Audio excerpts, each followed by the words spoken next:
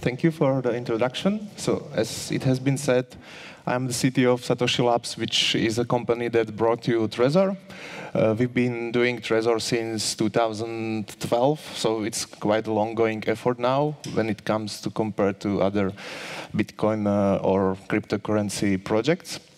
But this talk will be not about TREZOR, like it usually is, but it will be about CrypTOSPACE in general and what to do and what not to do. So my talk is called Security or/slash Insecurity of CrypTOSPACE. And security of data has never been more important.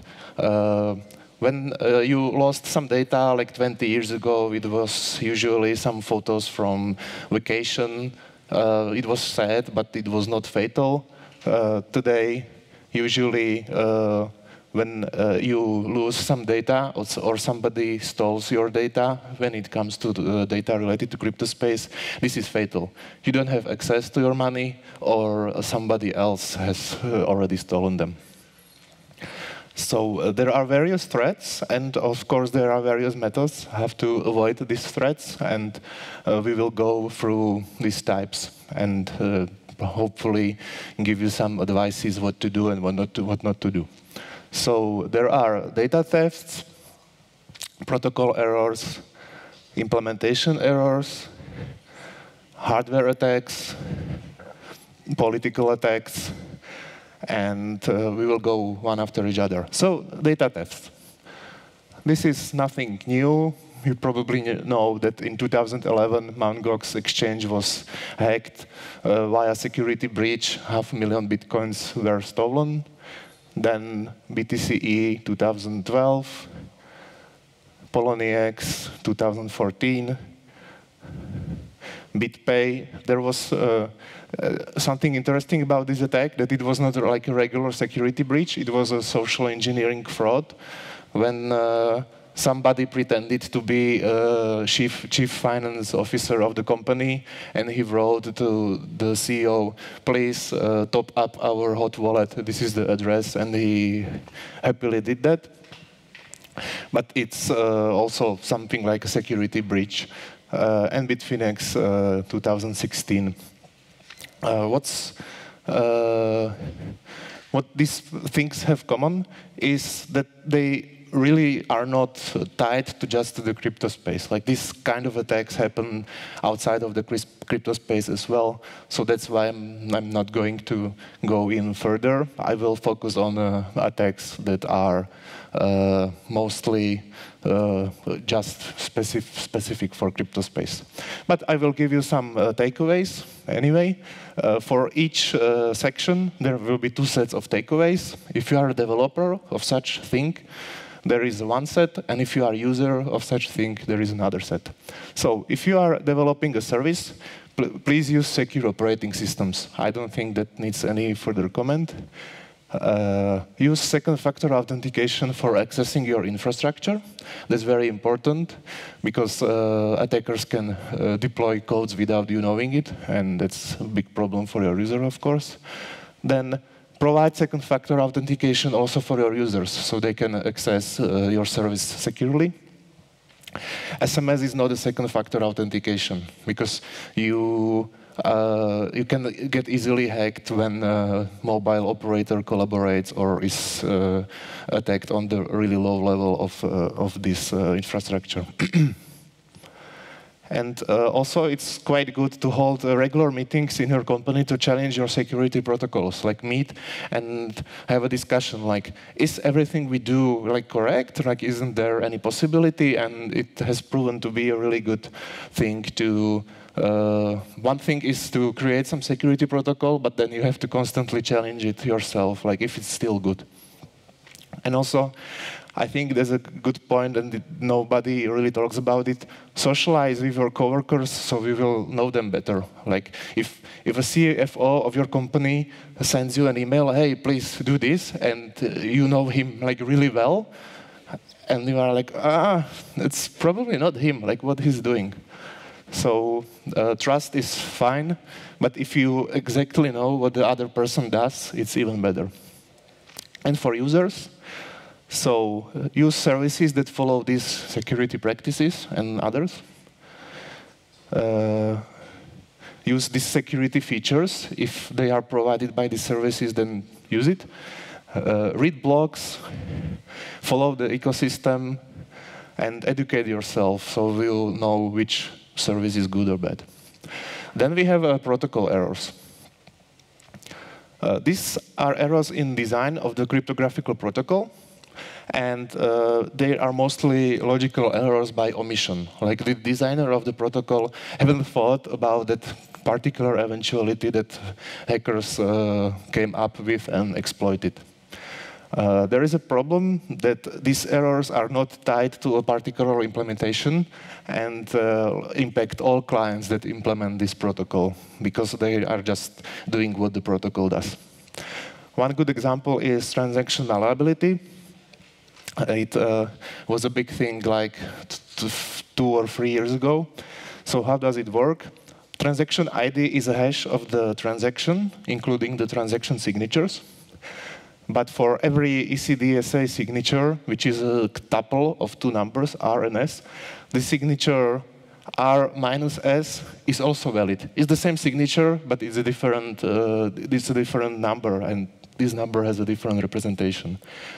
Also, if you pad these 2 values from left with zeros, the value doesn't change, but the representation in the computer changes. Like it's no difference if I give you 4 apples or 0, 0, 0, 0, 4 apples.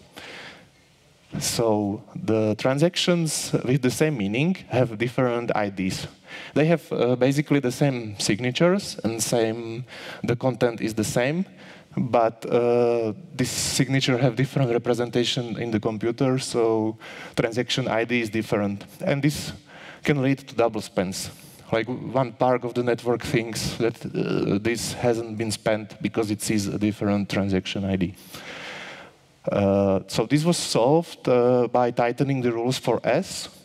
So the other minus S signature was no valid anymore.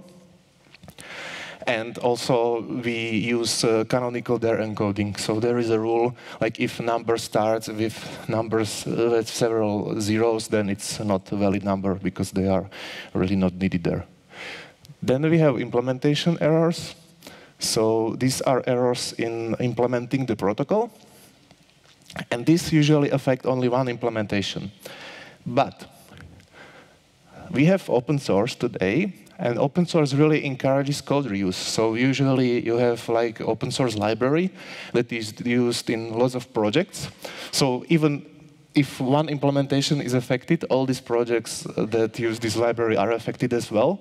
And also, this open source encourages code reuse also between languages. For example, if I am writing some Python code and I found a JavaScript version on Stack Overflow, I will just rewrite it blindly.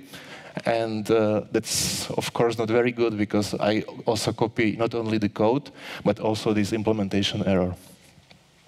So that's what I said. There are a couple of really nice examples. Well, nice for us, but not nice for people that encounter them. So first of them is black hole. Basically, coins are sent to destinations where no one can spend them from. If you are using Unix, then devnull is something that is being compared to. So who recognizes this address? OK, only one. So that's address, in Bitcoin address that has like empty pub key hash. In Bitcoin, you have a public key, and then you hash it, and then you convert this hash to address. If something fails in the process, like for example, hash function says like, I cannot do this, it returns zeros, but if you don't check for the error code and work with the result again, we will end up with this address. So how much Bitcoins are on this address today? What do you think? No, it's not 2,000, but it's 60 Bitcoins, so it's $250,000. And it was happening all over the years, people sending Bitcoins there by accident, because it was not their fault, but the implementation fault of the software they were using. A similar case is this address. Does someone recognize this one? So it's a similar story. If you have a public key of 0, which is not a valid public key, it probably some ECDCA library told like, there was an error and I'm returning 0. And if you hash it and convert it to address, you get this address.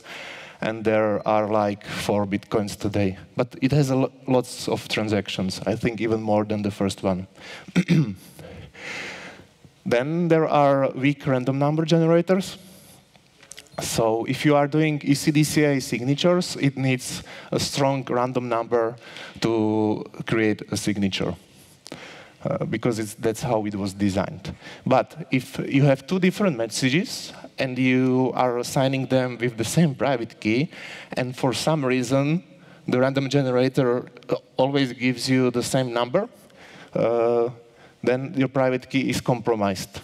Just by signing 2 different messages with the same key and same random number. By the way, this is how PlayStation 3 was hacked, because they had a weak number generator and they were signing games. So there were a lot of signatures out in the world, and they were able to perform this hack. But this will not happen because the space is just too big, right? Well, PlayStation has shown that it's not too big if you have a weak random generator.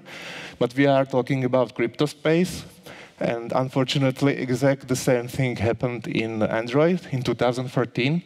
The interesting thing was that the author of the Bitcoin library for Android, they decided not to use their own random generator, but used the secure random generator from Android, which turned out that it was not so secure.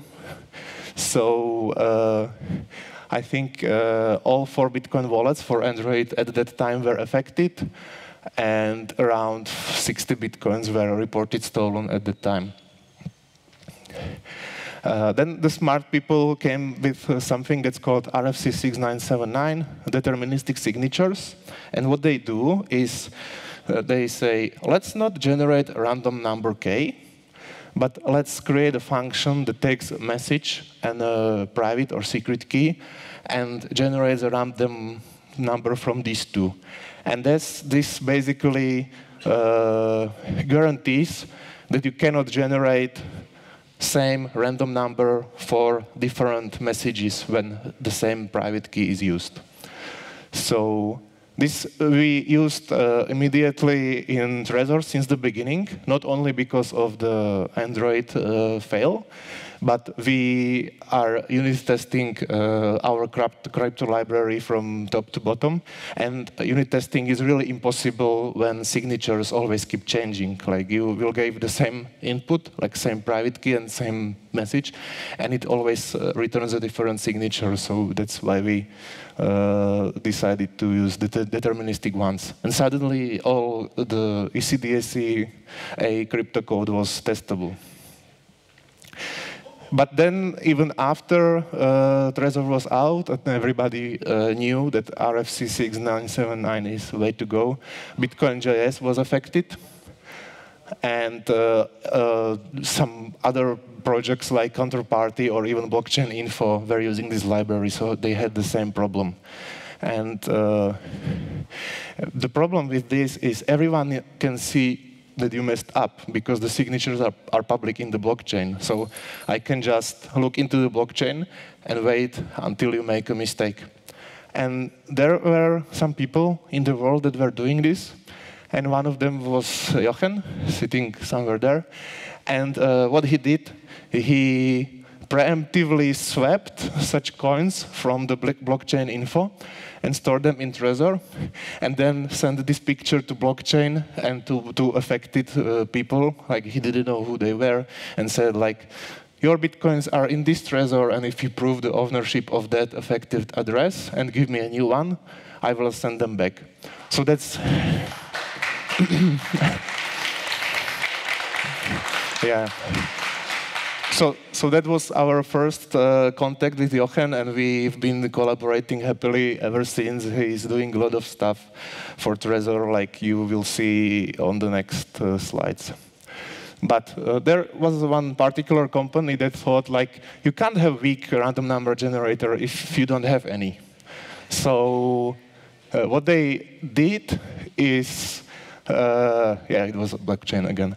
So they had an Android wallet, and they said, what if we used, spoiler alert, so I will get back to this. So what we use this web service, random.org API, which generates random numbers. So we don't have to implement any, and we are safe because random work, like, it's very, very safe.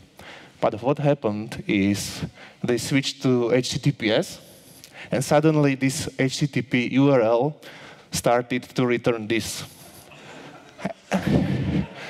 And what they did, like, they always just hashed the response and used that to generate address. So suddenly, all requests were hashed to the same data, and when you converted this hash to the address, it was this. There were like 45 bitcoins on this address. Of course, they were like immediately swept away. And basically, a lot of people suddenly saw a new address in their wallet, which was exactly like this. So then there is another group of implementation errors which were introduced in Bitcoin Unlimited. And they had some memory leaks triggered by specially crafted user inputs or transactions. So I could create a transaction which was broadcasted to the network, and when it hit the Bitcoin Unlimited node, it started to eat a lot of memory, and then the kernel says, like, hey, Bitcoin Unlimited, you use a lot of memory, I'm going to kill you. So that was a problem. And another problem a couple of weeks later was discovered that there were so-called reachable asserts, again, by specially crafted user inputs. So let me tell you a little bit about how that works. So in some programming languages, like, for example, Python or C, there is a thing called assert. And basically, a programmer says, like, this condition, which I write here, like, for example, block size is always less than 1 megabyte, should be always true. And if it's not true, so the assert is like broken, just don't continue and abort the whole process. This code, this assert is usually used in development build, but it really makes sense to use it for production build of such a system like Bitcoin as well, because you don't want to have code which uses the data that programmer didn't really anticipate it. So it's probably better to just shut down the node than to keep it running. If you have a game, it's a little bit different. Like, if there is a broken texture, you can still finish the level and then restart the game. It's not a problem. But for Bitcoin, you don't want to keep it running if there is some inconsistency.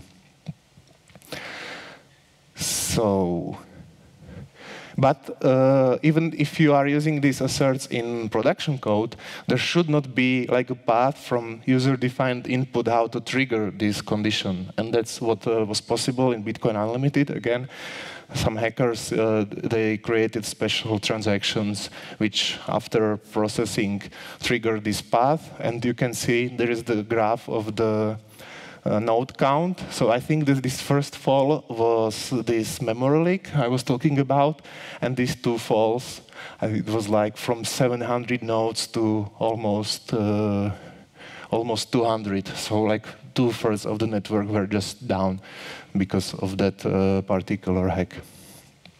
So then we have smart contracts.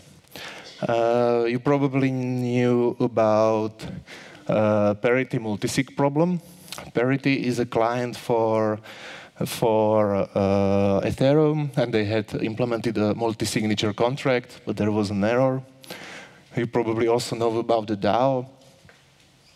I will not go into the details because it's like maybe topic for a separate talk, but there is a nice write-up by Vitalik here about how we should really rethink smart contract security.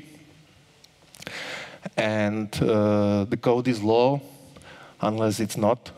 So for some problems, they decided just to somehow roll back the actions. I don't really want to go into the politics, but study it. It's fine reading. So, some takeaways. If you are a developer, always peer review your code. Don't blindly copy-paste the code unless you understand it first. Don't use languages which make it easy to introduce bugs. So PHP, JavaScript, C, and basically every other language. Don't use them. But if you have to, follow the best practices. So for some languages like Perl or JavaScript, you can enable strict mode, comment code, so others have a bigger chance to understand in the code review. And if you are users, avoid using solutions with no or short or bad records, so you cannot judge what's the quality of the code. Look how active is the developer community around the project, because if it's very active, then probably the implementation's error are, I'm not saying they are not there, but there is a high chance they were fixed. And also look how developers react to constructive criticism. Like if they are in denial, then run away. And there is another section, hardware attacks. So you can have get good protocol and it's flawless implementation, but there are hackers that are still able to attack the underlying hardware, which is performing this code. And if they understand it very well, they can make it perform what they want, not what you want. TREZOR is open source, both hardware and software. And because it's open, it attracts a lot of hackers. Not only the good ones, but also the bad ones. The good thing is that white hat good ones are winning. So we received some security reports in the past, and we were working with the reporter and the wider community to fix them. I don't want to sound, of course, that only TREZOR is affected. There are a lot of other security solutions like Intel SGX and Secure Elements, which also they have their flaws. But I'm not really interested in their flaws because they are closed and I cannot fix them anyway. So what I will give you will be a couple of examples of how we found out about the issues and how we fix them, because that's actually doable with open design like TREZOR. So what you can do is side channels analysis. Again, it was done by Jochen in 2015. And when he was reading the code, he realized it's not performing in constant time. So what it does mean is that if you have a 0 in a private key somewhere, it skips some portion of the code, and if there is 1, it performs it, and it's basically leaking some private data by how long is the code running and how much power does it use. And this was fixed in software by using constant time operations. So basically, you go through the code, and on every place where this is happening, you just replace it. And how you can replace it? It's being done like this. If there is a 0 in some bit, you still perform the operation, but then you discard the result. So the attacker really doesn't know if there was a 0 or not, because the code always runs. And also, PIN is asked before any operation with secret data. So if you would like to perform side channel analysis, you would need to know the PIN first, and then it's a problem, because it's not just some random hacker that found TREZOR on the street. This was his tool. It's an oscilloscope, and he attached to the USB cable and was able to measure the power consumption. And this is written on his blog. Like you could see, like which operation takes how much time in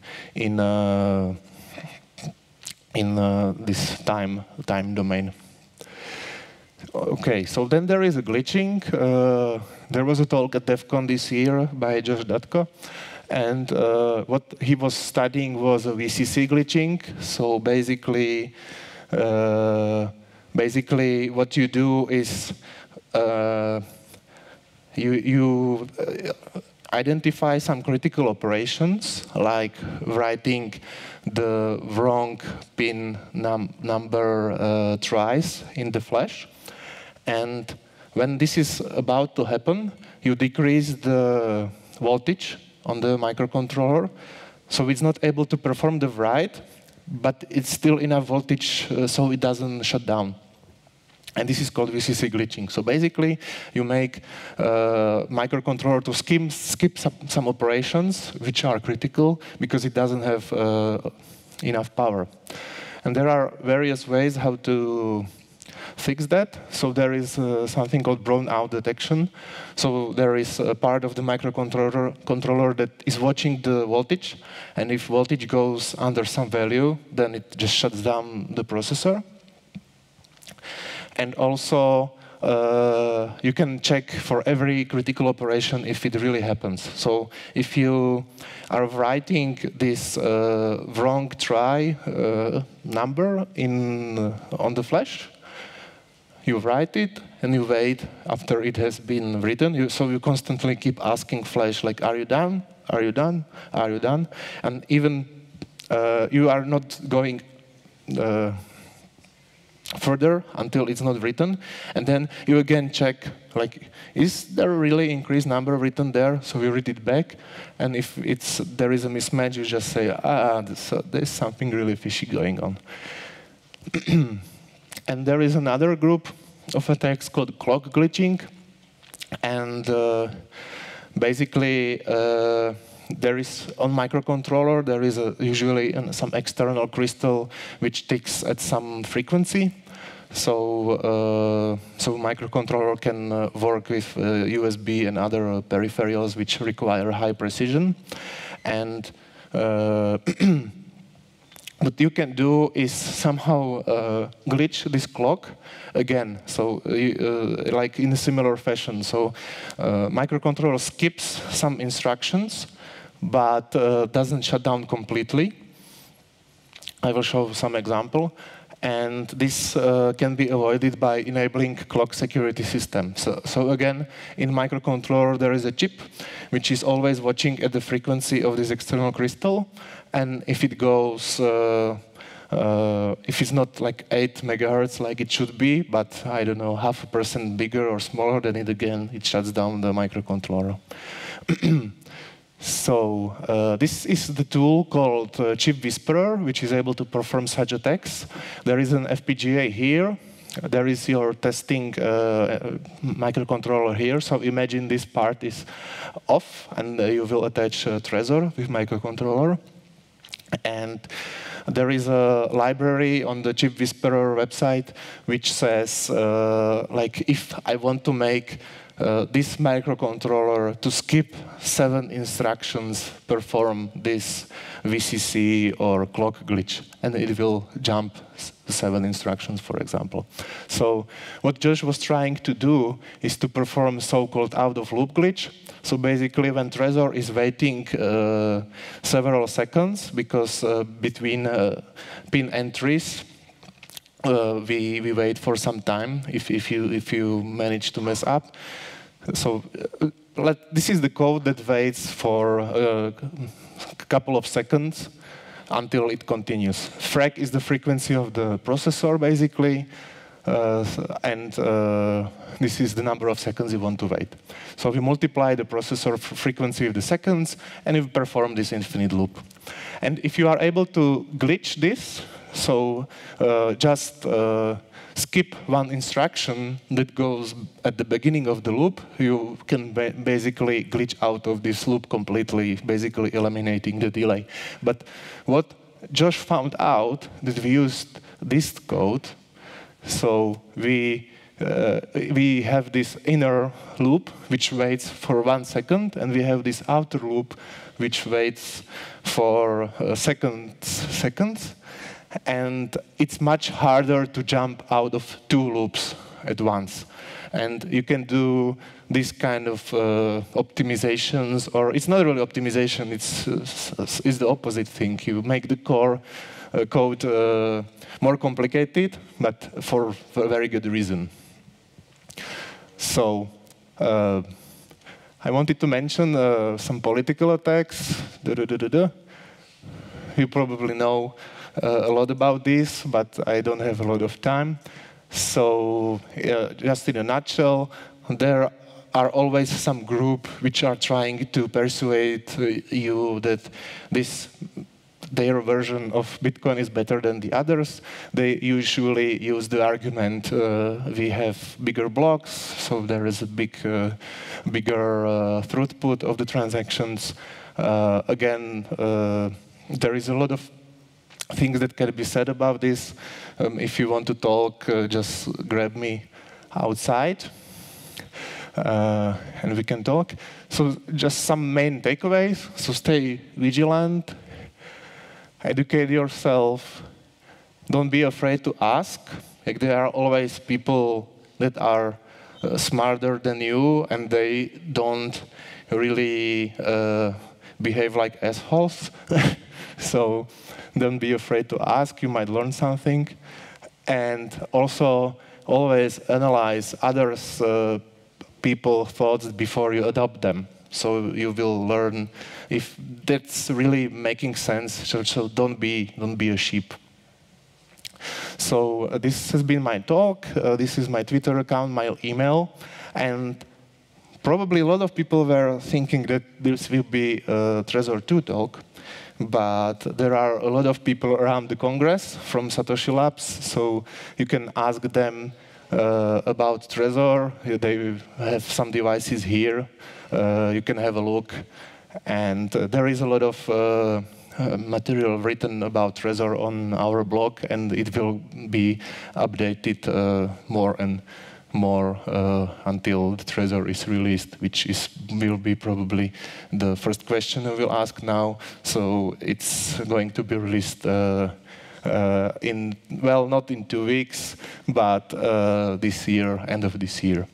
So thank you, and I'm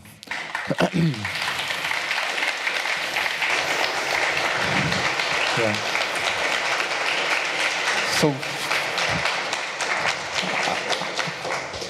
Thank you very much for your talk. We have time for a few questions, so please raise your hand, and I will remember the order, and I will come to you. Please wait for the mic with your question. But before that, is Jochen sitting here? If so, could you stand up, please? So please applause for this great guy as well.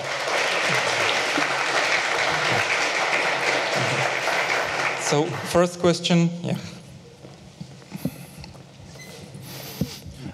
Thanks so much for the presentation. Child pays for parent, replaced by fee, and support for Monero. What are the timelines? So, So, timeline for replaced by fee and child pays for parent is soon.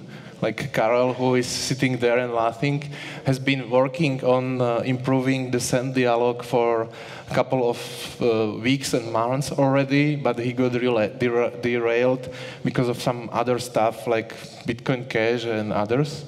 So it's really in the queue. Maybe it was already merged, but it's like coming really, really soon. And Monero,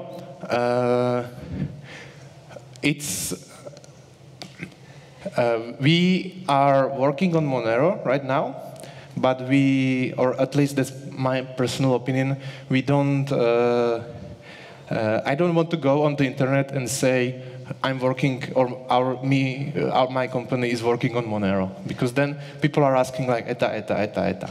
So we are working on it, and once it's finished, then it's finished. We are definitely not ignoring it, but yeah, that's it. I don't have ETA, so that's why I'm not saying we are working on it. There are some challenges. I know there are a lot of Monero people here, just come to me, and I will contact, or I will give a contact to a person who's probably he already contacted you, who is working on that. Other questions? Okay, so I will use time for my question. So, could you tell us maybe some of the discussions behind the scenes in SatoshiLabs regarding the security features in TREZOR? Like, for example, yesterday we discussed the thing about the mnemonic features. Okay, so the question was like, what are some things we are cooking and are not well known yet, or? Can you rephrase the question? Yeah, so I will, like, what are the discussions that even in such a relatively small team, you have different opinions on the same thing? Okay. So we are trying to come up with a different mnemonic scheme, because the current one, which I implemented with Slash 3 or 4 years ago, has some flaws.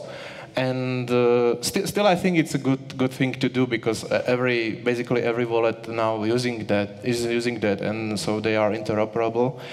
But we would like to add some more features in it. And one of the features that is really critical for me is this Shamir secret splitting. So basically, during the initialization of the device, it will already give you like several sets of mnemonics you could back up, and it's really hard to do it right, because I don't want to screw that, because if you mess up with one mnemonic, then it's a problem. But if you mess up with this multi-signature scheme, that it can be even bigger problem, because you will recognize it just when it happens. And there are a lot of discussions, both public and private, and various groups of people want to put different stuff there. Like, for example, SPV implementers of wallets, they want to have a birthday in it. So they really want to know from which point of time they need to scan the blockchain, so they don't want to scan the whole thing. And some other people just don't want to have birthday in it, because they are leaking some info, which probably might or might not be shared with the others. So there are a lot of points to make during this standards creation process. Sorry, wait for the mic, please. Yeah. Is there a BIP number for this? There's not a BIP number yet. I'm discussing with some of the wallet implementers first to get something, at least like a rough idea, and then we will ask for a BIP number. Another question? Do we have other questions? So you are, of course. Oh, we have.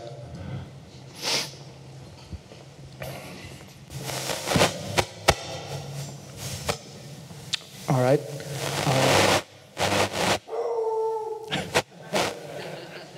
So my question is, you say that people make mistakes when implementing protocols and things like that. So is there something like OWASP for blockchain?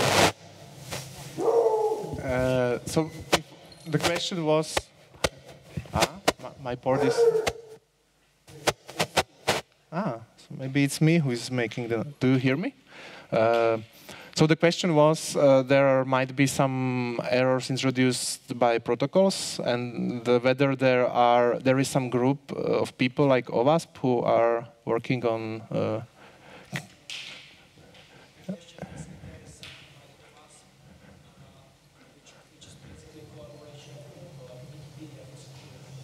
So the question, if there is something like OWASP is for web application, if there is something similar in the world of cryptocurrencies, right? Well, for Bitcoin, obviously, there is this Bitcoin improvement proposal process. So there is a GitHub where these standards are being discussed and later implemented. For other cryptocurrencies, I don't know, but I would expect they have a similar process like this. And when it comes to like protocols, like even abstract protocol not too tied to some particular cryptocurrency, I know at least there are some working groups in W3C and also IETF. And for example, in IETF, there is a working group which is trying to standardize so-called cosigners or signature aggregates. So if you have like several signatures signed by several keys, you can perform an operation which is able to create one public key and one signature which does the same thing as a group of signature and group of public keys. And this process also takes time. I don't know a lot about the details, but my really outsider's view is that these standards take like 10 years or even more. And I don't think that's really applicable to this kind of cryptocurrency world. But of course, it has been shown, like in my slides as well, if you don't pay a lot of attention to this protocol process, you can introduce bugs which are really hard to be spotted until they are really discovered in production, and then it's usually really late. So I don't know of any super body in CryptoSpace, but W3C and IETF are working on some cryptographical standards which can be applied in CryptoSpace or in cryptocurrency space as well. We have time for one more question.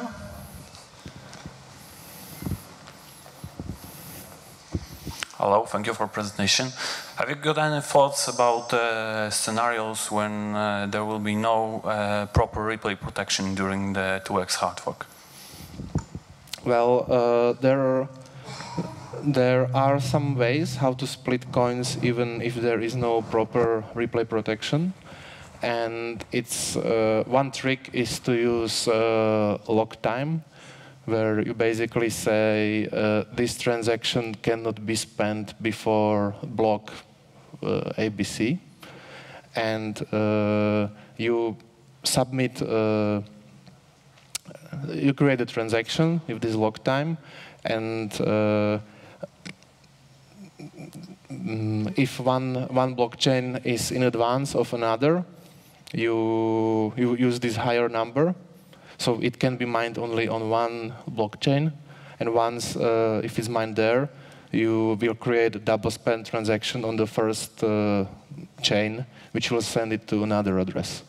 But that again, it's doable, but it's not like super easy for regular people. So if there was a proper replay protection, strong one, it would be much easier. Like Bitcoin Cash, they implemented this strong replay protection a couple of days before the fork, and it was not the fork was not flawless, but at least there was not a problem with that. So there are a couple of ways how to do it, but again, I don't want to say like we do it that way, because maybe tomorrow they will create a strong replay protection, and again, this statement would be like of no use anyway. Okay, so thank you very much. Thank you very much for your questions, for your answers, and in the first place for your interesting talk. Yeah. Yeah.